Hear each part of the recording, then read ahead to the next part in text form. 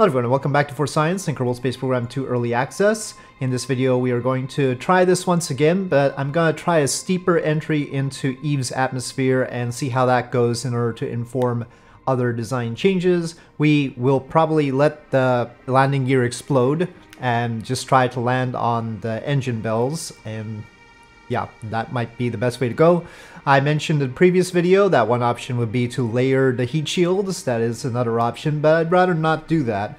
There is a way to get through an atmosphere steeply, quickly, in order to avoid a blazer loss, but bits sticking out like the landing gear are problematic in that situation. Hopefully our air brakes are good enough as far as heat tolerance is concerned with the 1800 Kelvin that they're not going to be at risk, but we'll see. I gathered from the comments that there is a misunderstanding of what's going on here. I'm trying things out. This is an experiment, and so every little incremental difference is to try exactly what works and what doesn't. Science isn't about already knowing the answer, so it is enjoyable to me to figure out what may or may not work, and not necessarily having the answer already. And it seems like people don't understand that we're just doing a bunch of experiments. We focus on one change at a time kind of thing to make sure that we isolate what benefits and what doesn't benefit the situation instead of throwing everything on at once in order to see what happens. Also, another sort of misunderstanding is that we don't really have the capability to come back directly to Kerbin with this. There is no heat shield on the upper portion. Alright, in the nose cone there's just another small crew cabin, the antenna and all that. This isn't coming directly back to Kerbin. The crew is going to have to get out and get into another vessel. Now, because of that, I might be wrong about my reading of the contract as far as that's concerned. Let me try and get the nose cone closed again. It is my understanding, somebody had said that, oh well, you shouldn't have the fuel to return to Kerbin go all the way down to the surface, and we're not. We're just gonna send another vessel later to pick them up. But let's just take a look at what the contract actually says, and maybe I misunderstood it. So what it says here is land on Eve with vessel with 10 Kerbals and return to Kerbin.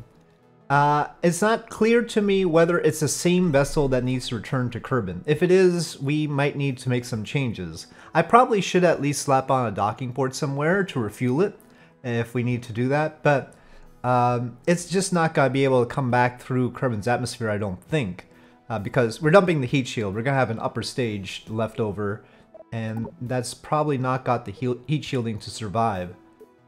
So, but my guess is that we just need to get the 10 Kerbals back, not get the same vessel back, but I'm not sure.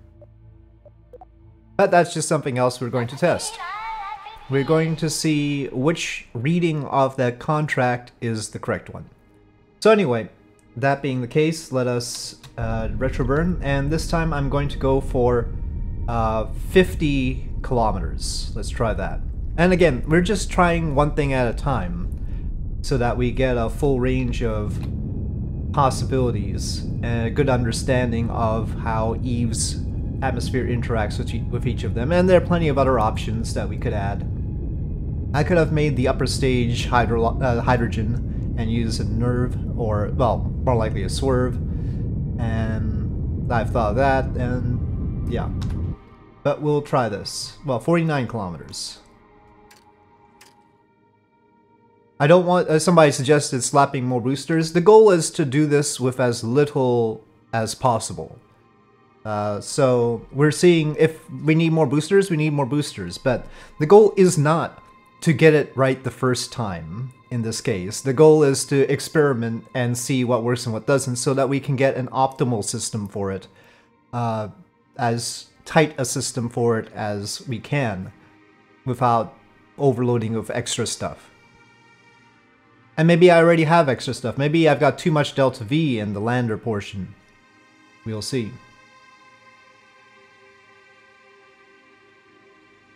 If we can lighten that up, that makes capture easier. Well, here in the dark, I'm gonna get rid of the stage.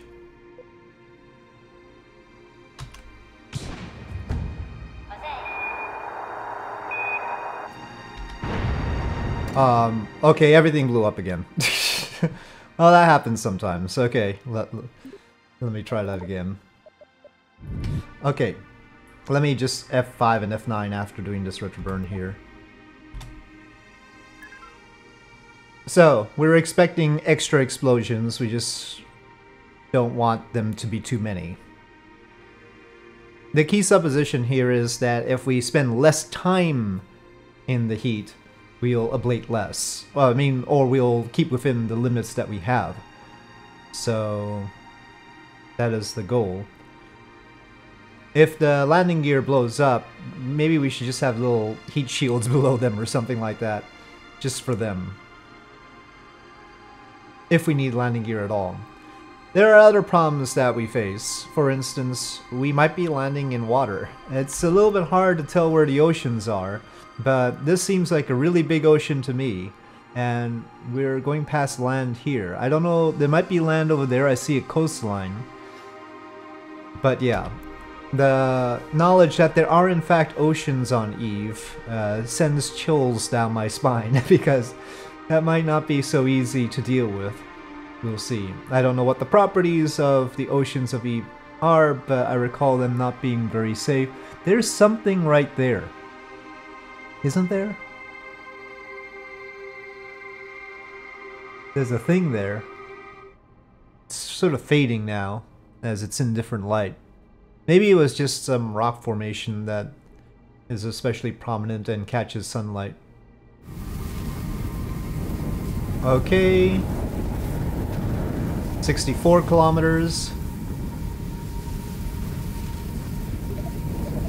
That's how the ablation is going. 60. We're starting to get overheating indicators on...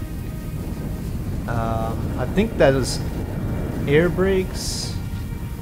Okay, so 55-ish. Okay, so we can't do that deal. But we can certainly go lower than we did before. CN 375. Oh, it's the nose cones.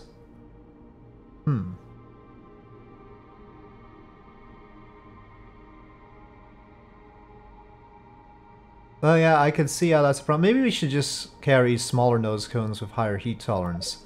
Let me just check the nose cone heat tolerance. It was 1000, I think it was. Let me just take a look at the VAB. But, I mean, that probably caused us to start tilting, I guess. They're not very heavy. Well, these large nose cones have 1600 Kelvin heat tolerance. They weigh 1.3 tons. This is lighter, 0.3 tons, but only 1000 Kelvin, so maybe we will need to make a replacement. We'll think about that. But anyway, let's go back to the mission and see, well, unfortunately I can't go direct through the VAB, and see what we can do. Can we come down in few enough passes that we can work with the heat shields that we've got? That's the question I've got right now. Can we just manage it in few enough passes so that our heat shielding right now is enough? The hypothesis might be no, but we should check. I'm gonna try 59 to 60. As opposed to the 50 we set before, actually 49. We're starting at about an apoapsis of 7,000 kilometers. It's tough to say what periapsis speed we're starting out at, because we're still accelerating down to periapsis. Well, that's our ablation.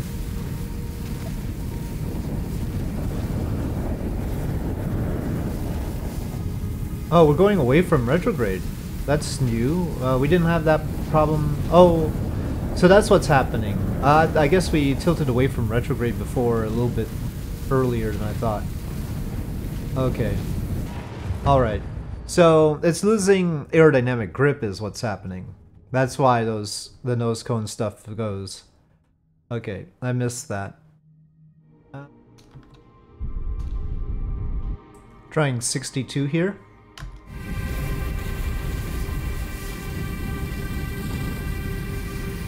Yeah, it'll be okay through this periapsis. The way it gets thrown off seems pretty sudden. But that's how it happens, so not surprising. We've used 5 tons of ablator. Now, somebody in the comments did say that the drogue chutes might be powerful in this situation. I don't know if they would survive. They shouldn't. I mean, the drogue chutes shouldn't survive. And of course, in the VAB, they have the same max speed as the regular chutes, so it's a baffling thing, their stats. I don't understand their stats at all. But we may see about that. We don't have drogue chutes on here, we only have main chutes. And we should have them lower, but I'm not seriously expecting this to make it to the ground. I'm just getting a little bit more information here.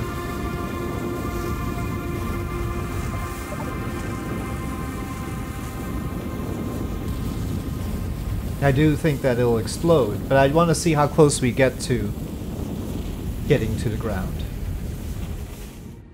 Another interesting thing is the fact that things tend to start overheating more when you're in time warp. See, we start getting these overheating indicators just in 2x time warp. We probably can only do one more pass.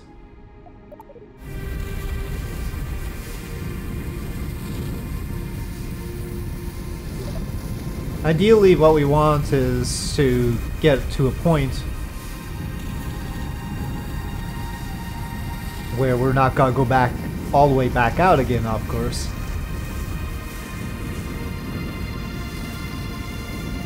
If we get low enough, and it seems to be the case that the issue is the center of mass versus center of pressure thing.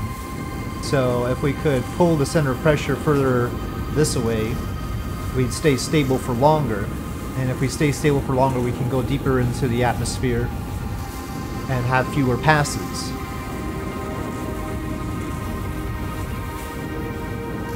Or maybe other things will explode.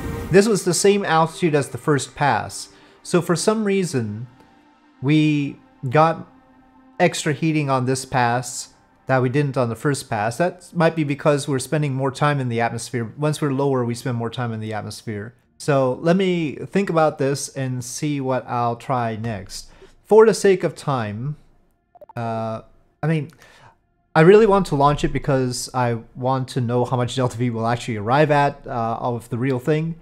But maybe I'll, because people recommended it, I'll cheat it. I don't like cheating things into orbit, even for testing during a career-ish save, which is what this is.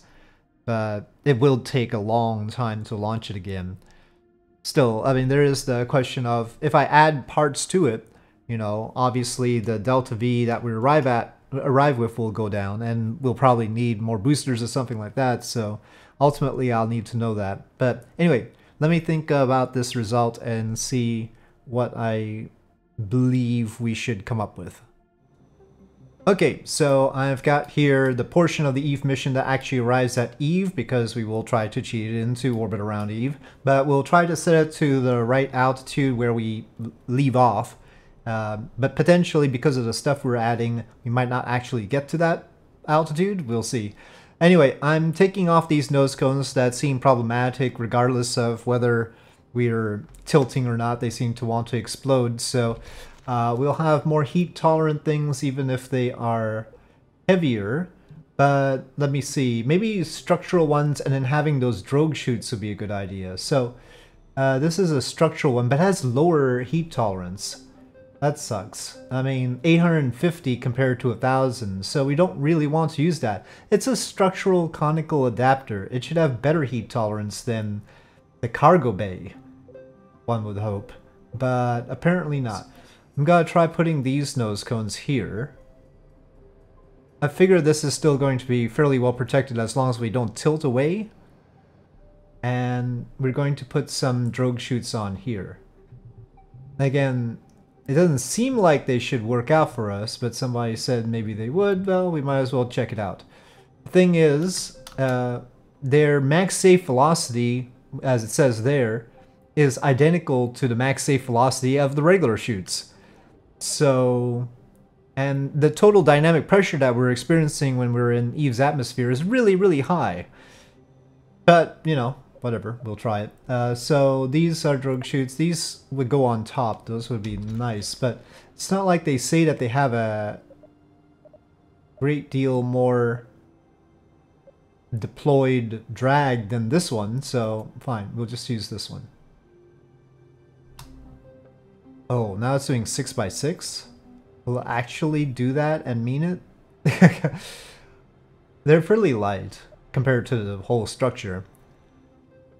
So we'll see when we can use those, whether these work out better for us, whether we need 2 layers of heat shields. Oddly enough, these landing gear didn't seem to be the things that were blowing up, so...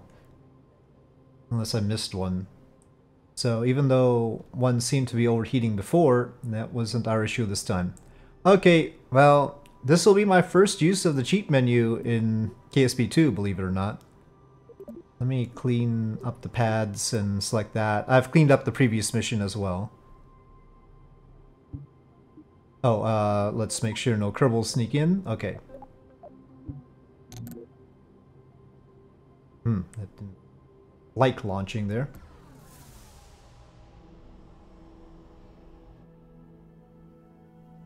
Okay, cheats.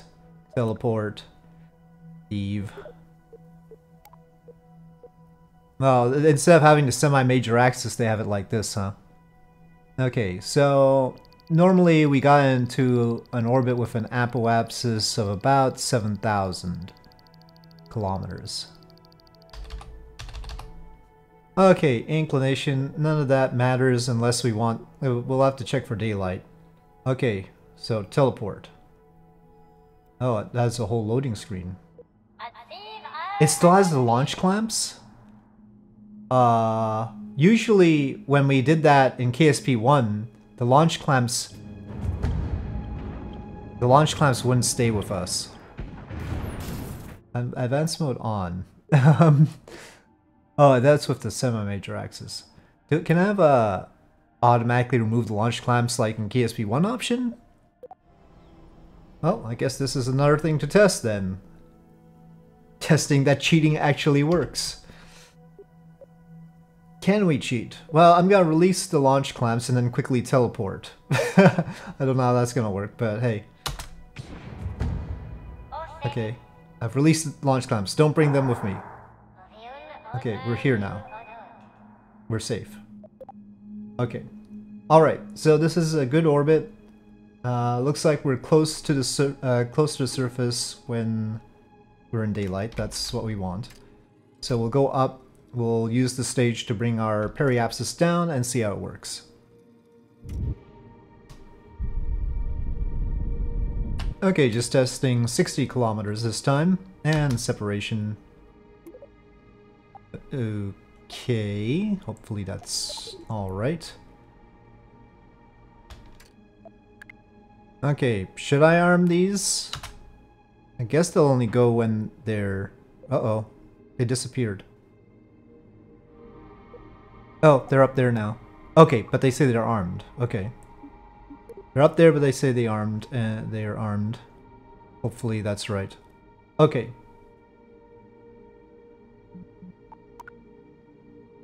But hopefully they'll only deploy when it's safe. But when will it be safe? I don't know. We're definitely not getting to 200 meters per second, so... Or 247, whatever it said in the VAB.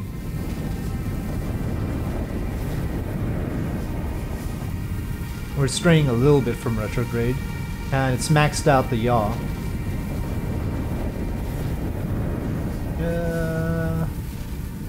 Yeah, we can't go that low.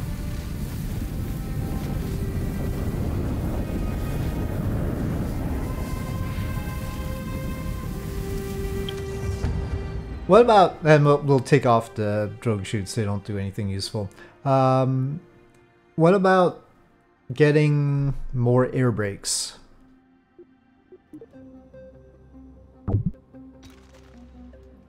Two tiers of air brakes, maybe?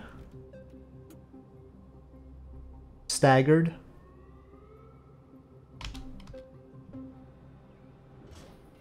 Okay, now with more air brakes.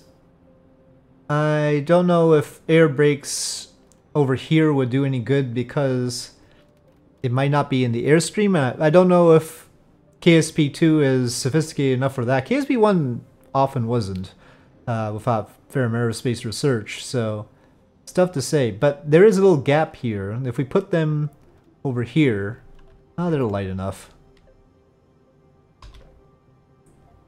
Put them over here, it might get some air through that gap. I don't know if it'll count or not, but again, they're fairly light, so we can try it.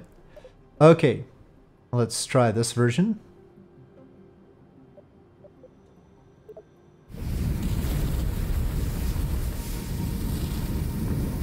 Okay, 62 kilometers.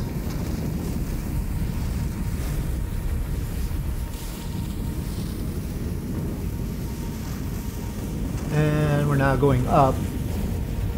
But we're intact, so improvement. So far, about 5 tons of ablation. I think we're going to end up at a much lower altitude. So, well, however many air brakes these are, this is the right number? Something like that. We're hanging out for quite a while down here, though. Lots of later boiling off. Or ripping off. Something like that. Okay, but now the sound is going. We'll probably end up with half of it left. So we better be safe after the next pass. We'll see.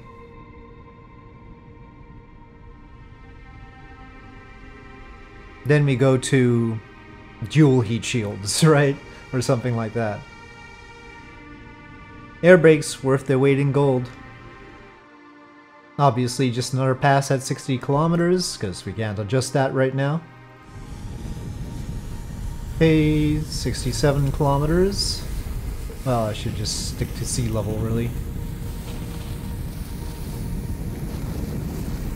And yeah, coming in with a little bit less than half, so that's sort of troublesome.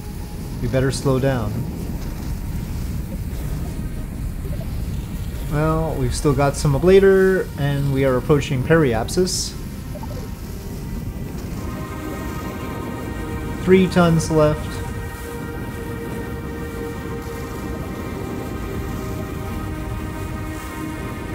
But we have not seen altitudes and speeds like this before, so marginally more successful.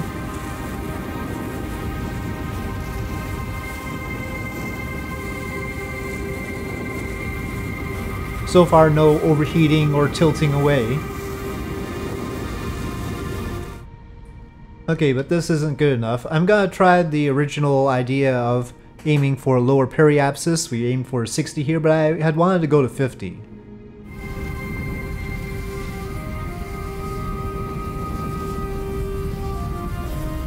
"57 kilometers. There's some blinking of a heat indicator. Don't know what that's on. An engine? Sporadic blinking.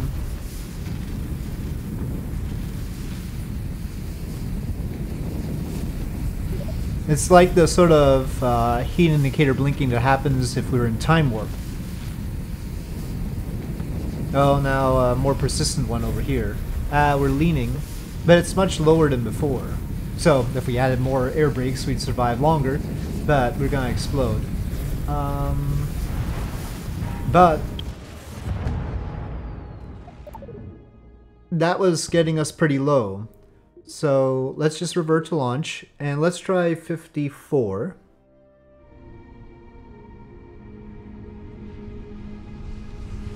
Okay, 67 kilometers.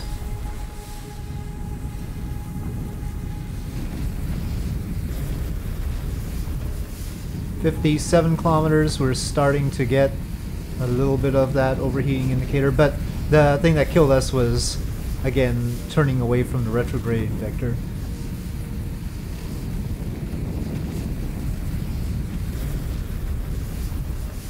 But we are maxing out yaw again.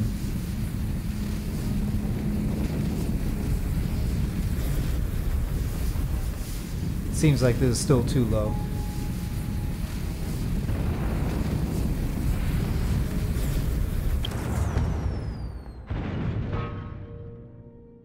Okay, well, I mean, improvement in a way, but still not quite good enough. What's the safe altitude? I really don't want to double up the heat shields, but again, maybe we will have to. Okay, trying 56.6. 62.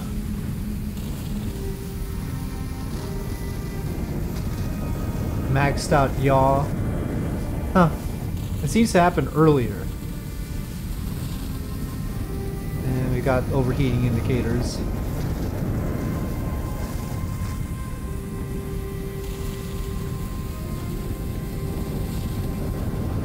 Oh, that overheating indicator is way off. We're not even that tilted. That was the landing gear this time. We haven't had the landing gear go recently, but it went.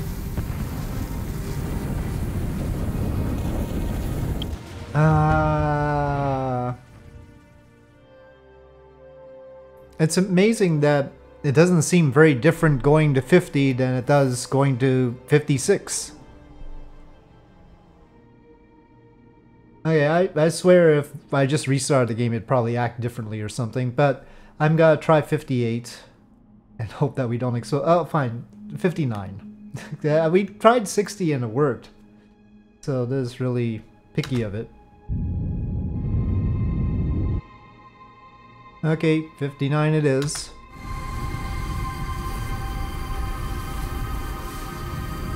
"66 kilometers.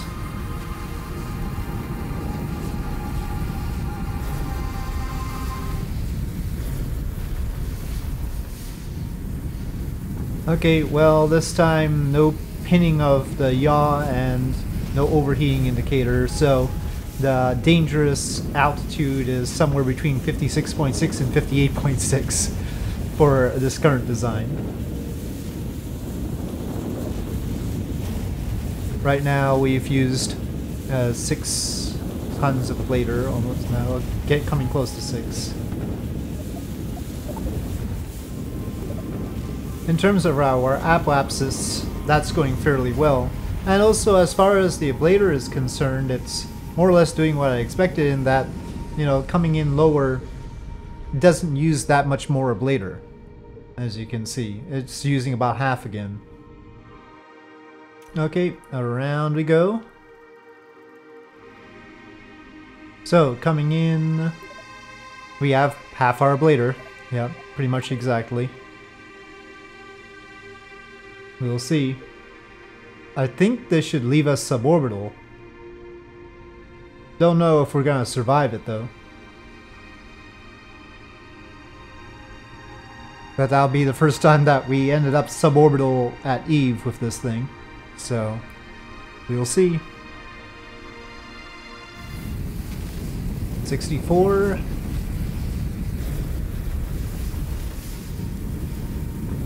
It is pulling our periapsis down though. We could get into dangerous territory. Hopefully going into dangerous territory while slower is not too bad. We'll see.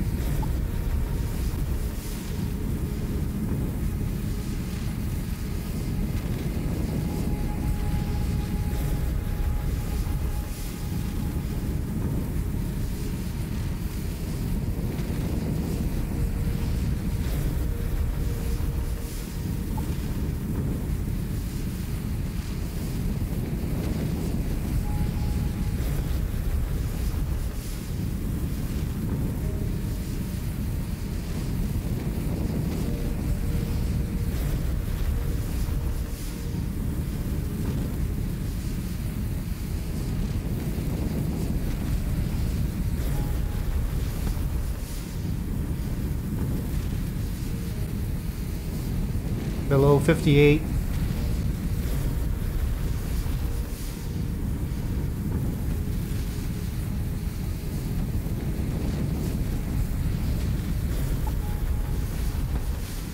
And still not maxing out the actuation as we approach periapsis here. That's the important part.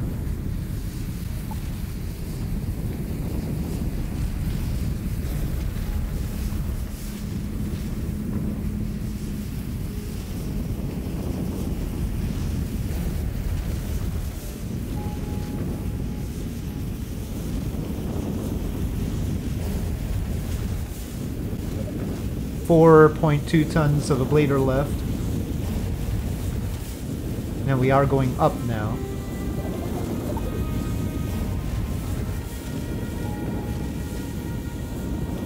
And a heat warning on the landing gear.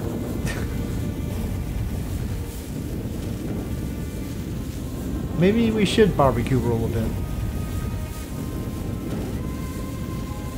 Doesn't seem critical right now.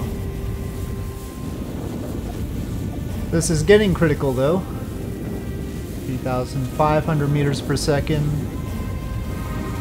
Well, we're getting into an awful low orbit, but it's looking like we might not get fully suborbital.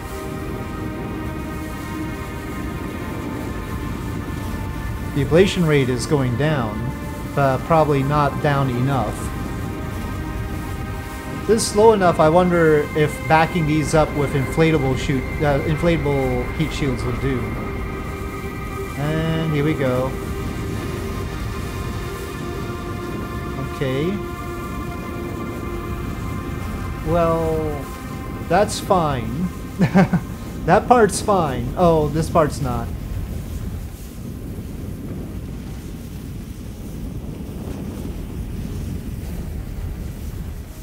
Yeah, so the next question is, should I back those up with inflatable heat shields, or should I back those up with the ablative heat shields? The inflatable ones are lighter. The core tank is gonna go. Alright. But better, but yeah. I think the next step is just doubling up the heat shields. And we'll see how that goes.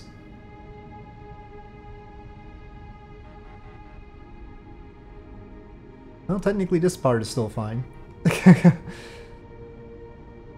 is our final stage. Oh, what are those things coming back to haunt us? Let's not find out. Okay, so yeah. We'll just revert to VAB, and I'll do further experiments next time. And they are experiments, so like, you know, please don't panic. And you know, I'm not throwing everything at the problem all at once. We could obviously build an even bigger rocket with even more stuff. And we could propulsively slow down, right? We could just, instead of aerobraking, we could propulsively slow down. But I want to see if we can avoid that, because that takes a lot of fuel. And that fuel is going to cause the size of the rocket to expand quite a lot more. So we want to see how little we can get away with. I've never tried to land and take off from Eve before, even in KSP 1, so I'm taking a measured approach, but you know, I think that we can try this out. The big question for me is whether, and maybe some of you guys can answer this, whether we need the return craft to be part of this, or whether it's okay to send the return craft separately, get it into Eve orbit and pick them up. So that's one thing. My reading of the contract, I feel like it's okay to do that, but maybe I'm incorrect about that. But this is just to get them back into Eve orbit after landing on the surface. This is not to bring them back. So maybe I've overdone it here as far as Delta V is concerned, and we need to. Yeah, I mean, we'll end up with Delta V to bring them back. But I was using Trip Planner to estimate the Delta Vs, so you know how that goes. So anyway, with all that said, I'll wrap it up here, and thank you for watching. Hope you enjoyed this video. If you did, please do press like. If you have any comments or suggestions, please leave them in the comment section below, and I'll see you next time.